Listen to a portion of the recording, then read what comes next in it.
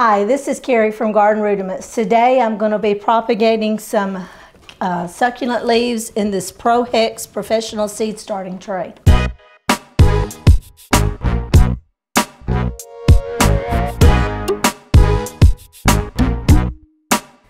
all of these I'm going to propagate, and then I have some Graptocedium, some Graptopedilum, I think is what they are, and Graptovarias. I have a lot of those. And the reason I'm not doing these in water, first of all, I don't have enough space to put all these in water because I want to stand them up if I was doing it in water.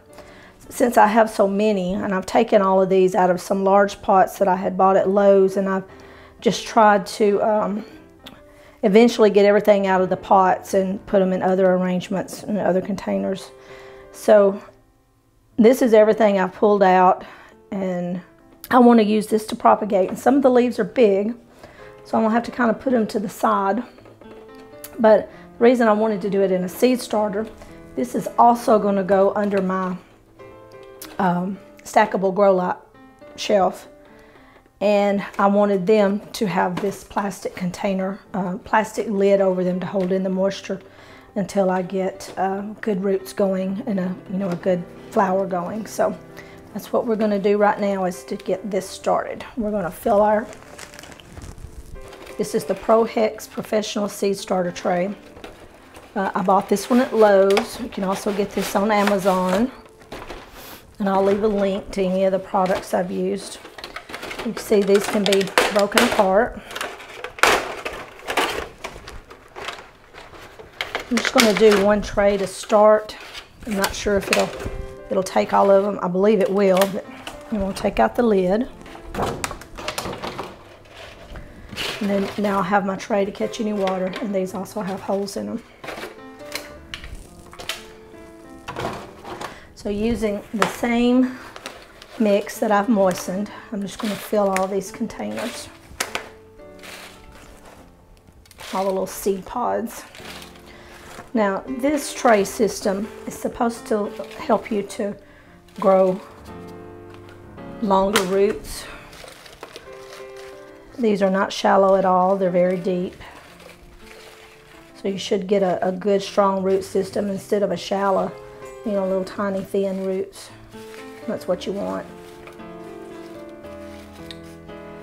And this one I would probably water from the bottom once these get started. I'm going to firm all the soil up in the trays. But I would set this in water in the tray that it comes with, and let the water seep up from the bottom when I water them. These won't need very much water with this dome on it. It'll hold in the moisture. That's what I want it to do.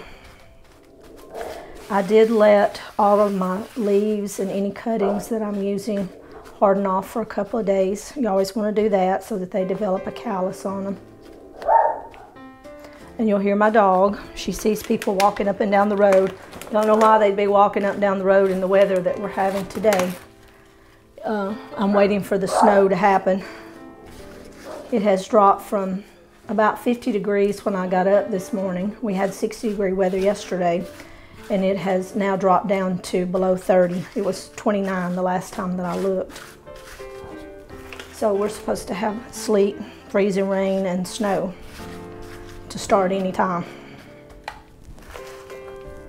That's why I'm doing this today. The weather's not fit to get out and do anything else. And it's always a good time to garden, even if it is indoors. Okay, I think that looks good. Get this tray up here so that I don't knock my leaves, scatter them when I get ready to move them. So I want to keep these. I'm going to set the end of the leaf right in the center.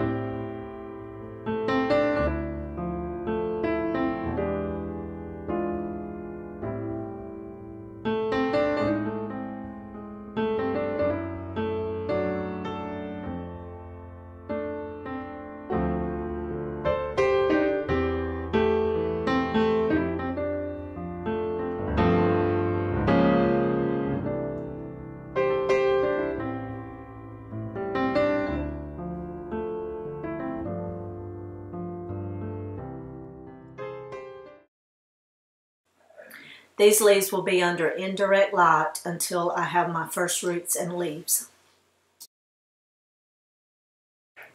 This clear cover will hold in moisture to help them go ahead and start the rooting process, and then I will be misting them every day as needed.